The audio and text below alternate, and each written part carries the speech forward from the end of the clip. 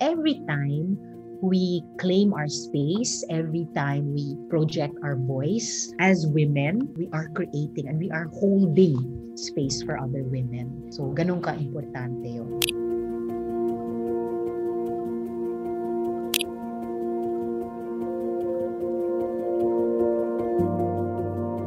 I grew up in a family, in a clan of a lot of strong women, very loud-voiced cousins, but who never intimidated me from speaking when I wanted to, and who listened and who gave weight also to what I would be sharing in our family reunions. So I grew up, though a shy young person, knowing that I too had a space, my voice had a space, and I too had a right, and sometimes a responsibility to speak up whatever I was thinking or feeling. And yung mga sumusunod na series of happy accidents strengthened my resolve to be an activist, a lifelong activist as a young woman. So yung Noise Barrage yung 1978 para sa Laban Slate who were running for the interim batasang pambansa from prison with the late Senator Ninoy Aquino and others. 1981, Mommy brought me to a symposium of the Nuclear Free Philippines Coalition, and I was so inspired by that coming back to school, the next school year, I formed the Nuclear Disarmament Group. And then when I was in college and active in the Student Council, those were the years that Ninoy Aquino was assassinated,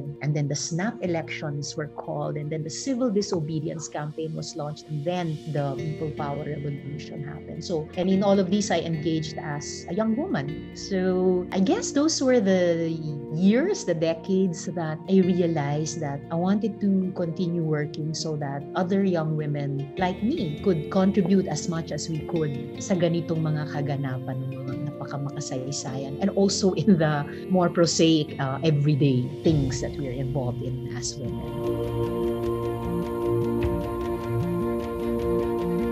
Like many of my generation, I was also taught the traditional stereotypes as a young girl. But there were more influences in those circles that encouraged me to, as I tell my kids now and other young people whom I talk to follow my bliss. I never once was taught or never thought that my sex or my gender would be a hindrance. Pero nung bata ako, hindi ko naisip na I would be working as a senator now. Hindi dahil babae ako, but mas dahil nagsimula akong aktivista na ang reflex ko noon pag election boycott. So it took a change of worldview, especially in my party Akbayan, to think that, okay, we can also work for change inside the state, not just outside the state. And I can share this much with you, no, na every time we claim our space, every time we project our voice as women, and kayo as younger women, wherever you want to be, in spite of some people probably telling you or telling me then na